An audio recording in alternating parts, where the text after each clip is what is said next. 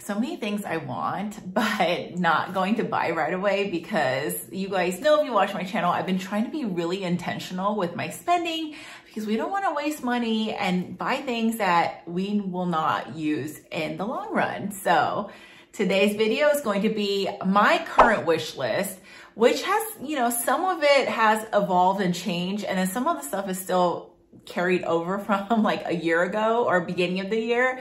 But I wanted to share with you guys because I want to know what you guys think about some of these items and your thoughts on if you have them, if you think they're good, should I get them, things like that. My name is Jenny and thank you so much for stopping by. This channel is all about handbags. We do unboxings, reviews, comparisons, things like that. If you love handbags or love talking about handbags, then please consider subscribing. If you're not following me on Instagram, please come by, say hello. And with that said, I'm so excited to be sharing my luxury wish list at this moment. So I'm calling this my fall wish list 2022 because you guys know it changes. And I feel like the more I think about something, a lot of times those items kind of like disappear. I just don't want them anymore. So that's the goal, because hopefully if I think about it long enough and realize that that bag's not for me, I don't have to spend so much. So let's just get into it. Okay, now I think this one might have been either on the last wish list or maybe it was from last year, but it is this one. It is the Celine Tring-Off bag in leather in the black and gold version. And I used to want it in the medium size. Now I want it in the small size, which I believe on the website, it's the Celine Tring-Off teen shoulder bag, or not shoulder bag, crossbody bag. That's the one that I have my eye on. And a long time ago, I did try on the medium one. And I've realized now, today, that I just don't carry that much. So a lot of my more medium-sized, larger bags I use on like days I need to carry more, but on a day-to-day, I actually find myself not picking it up because I'm like, oh, it's so heavy. I don't want to have to wear it, deal with it. So with that said, it's actually a great thing because I can spend a little bit less. A lot of times like smaller bags cost a little bit less. In this case, it's the difference is so small, but still a little bit less. Now Celine had, since I wanted this bag, I think Celine had 3 increases. Isn't that crazy? Because the first time I wanted it, I think it was like low 3,000s, which I thought it was a lot already. And now I think the bag is like heading towards like the 4s. So I'm not sure if it's worth it. I still don't know, but I do know that I'm like loving Celine. I've been loving Celine bags for a while, like the new designs. I know it's not for everyone, but for me, I love the Tring-Off look. So I feel like it really matches my style. It's a little bit classic, a little bit subtle, but a little bit also like, what's the word I'm looking for? Also a little bit elevated. So I think with that being combined into one bag, I do feel like it's a bag that I could actually see myself using in the long run. But yeah, let me know what you guys think. I need to go look at the small one because the big one fits a pretty good amount. It has like dividers inside. I love the simplicity. There's a couple of things I wish it did have. I wish it had a back pocket like the Pochette Métis. I wish it had thicker straps, but other than that, like I really do love the bag. So let me know what you think, or if you have it, do you think it's worth it? Second bag is by no surprise. If you guys watched my last video on if I could keep one bag in my collection forever, it would be obviously my Fendi baguette. I've always said it. I've never changed my mind. I'm very dedicated. I love the Fendi baguette. I'm not actually surprised I don't have more, but I mean, I've been trying to like buy a variety of bags and not spend money on the same type. However, the baguette is one I'll make an exception for. I just love it so much. But you know that I have the fabric, which it's okay, but I don't think it's like the most durable. Napa leather would be a lot better. And to be honest, like I love the Fendi Napa leather, but I want it in this beautiful mint green color. My reason for holding out though is to figure out if that mint green color is something that I will love forever, because I love it now and I've been obsessed with greens of all shades. But I need to make sure that I'm okay with green in the long run, because you guys know I love lilac on this channel. Everything I've been purchasing, or not everything, but a lot of things I pick up is lilac. But not to say I don't love it anymore, but it's kind of like shifted now to green. So I just want to make sure that that's going to be a forever like color for me. But I do think that it's a neutral pastel where with my outfits, it'll match perfectly with most of the things I wear. So I'm not really worried about that. I just want to make sure I don't get sick of the color, because you guys know I get scared of adding in like the pastels and stuff with the fear that I'm not going to use it. And I usually buy like fun colors and more like the contemporary side versus like the designer side. Okay, now the next one might come as a surprise. So you guys know I have the saddle over here, and I have a love-hate relationship with the saddle. Like, I love it and I have no regrets on getting it. Like, to this day, I'm so glad I picked it up. But it's not like the most functional bag, but I think I like the size, but now I want a mini because I feel like the reason why I love the saddle is not for the functionality, it's for the look. So the mini, I actually think will be easier to get in and out of because it's smaller. And yes, I know it doesn't fit a phone. Yes, I know it doesn't fit anything, but I would just carry like a little card wallet, a lip gloss, maybe like my card, obviously my key fob, like maybe a small like perfume or something like that, and then call it a day. But like I said, I've been obsessed with green. I love this like sage pistachio color over here. And now the saddle comes with a little strap, which I think is a game changer because you don't have to buy the strap for like $1,200, $1,300. Although I do still love the Dior statement strap a lot more, but I still think this is a better buy. And with my strap, I can actually use it on other Dior bags too. So I'm thinking about adding this one. The only thing is the price, right? Because that mini saddle is almost the same price as the medium, and the size is like double the size I think the medium is. That's the only thing, but I really love the little mini. I think it's so cute. I'm still maybe considering it.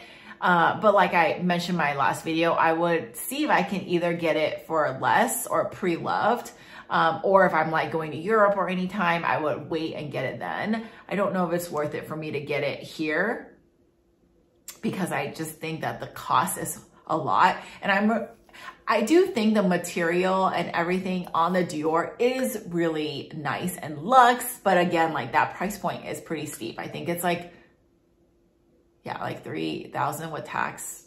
It's probably like closer to like the high threes, which is a lot for a little mini bag like that, but how cute. And I think this is a seasonal color. They have other colors too, but I just love the mini. I think I would actually get more use out of the mini, unfortunately, than the medium. However, like I still think the medium is a better investment. The next one is a Prada bag. Now I've never talked about this one before. So I actually saw this bag on Alyssa Lenore's last video, or maybe like a couple videos ago, her more recent one. And she showed her items she picked up when she went to Europe. And she picked up this Prada. And when I saw it, I was like, oh my gosh, screenshot, I need to have this bag. It reminds me, I don't think it's a Clio. I know the Clio, there's a lot of different colors and styles and things like that. But I think this one is similar to that, but not the Clio because it has more of a like a bottom. But I love this like glossy black leather with the gold hardware, like so gorgeous. I actually think this is only something they have in Europe because I immediately went to Prada to look at it. And I did not see it in store. I didn't get a chance to ask like my essay or anything, but I'm pretty sure they don't have this one in the States, which is a bummer. I mean, it's good and bad. Good because I don't need to spend on it, but sad because I actually want to buy it too.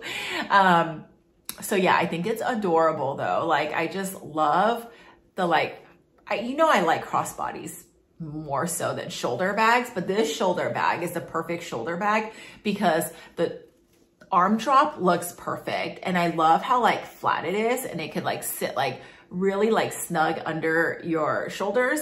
And because I haven't seen the bag, I don't know how much it will fit. It doesn't look like it fits that much, but for me, because I don't carry that much, I think it'll be like the perfect size. So if you guys seen this, in stores, please comment below. Let me know how I can find it. I love that one. Or have you seen it on any other sites too? How gorgeous though, right? The gold, everything like gold just really pops against a good like black leather bag. And to me, it's like so classic Prada. I love it. Now that is one actually like, I would say is like closer to top of my wish list. Okay, then the next one is actually more on the contemporary side. And these are bags that I'm pretty sure I am gonna get at some point. And you guys know I love Pauline, right? Pauline bags have really just been there, you know, like I don't want it to get popular, to be honest, because I don't want it to be, and no offense to like, and you know, I love contemporary brands, right? No offense to like the Tory Burches or Marc Jacobs, but you know, like right now, I think if you are bag lovers or you really know your brands, like Pauline is still something that is not like universal with everyone, right? If you know, you know, but not everybody knows. And I love that, right? Because it's classy, the material is so well made, and the price point is really nice for what you're getting. So to me, like, I love the brand, but you know, if you look at brands like Tory Burch and stuff, you kind of see it everywhere. It's totally fine. Like I have Tory Burch bags too, but it just kind of takes away like some of the like specialty about the bag. So right now, like I love it so much. And I've been eyeing the numeral 10 bag because I wanted this one a long time ago and I still want it because for me, like I love the fact that there's 2 straps. So you can make it short, long, shoulder, like whatever it is, right? And I just love like that baguette, like moon shape. And I feel like that bag is like a medium size. So it definitely can fit a good amount. But I've been hesitant in getting it because I haven't really liked the beige. I like the beige, but I don't like the smooth leather on the beige. I was thinking about getting like the black and gold one, which that one's a classic. I think it's beautiful. But then again, I have so many, right? I have my Balenciaga one that's kind of reminds me of that. Like most of my bags are black and gold. So I was like, well, I'm just gonna wait. But then recently I saw that they launched this like forest green color. I don't know the exact name, but it's this right here. And I was like, oh my gosh, yes. This is the color I've been waiting for because you guys know I'm obsessed with green. But more importantly, this like green for fall is just so perfect.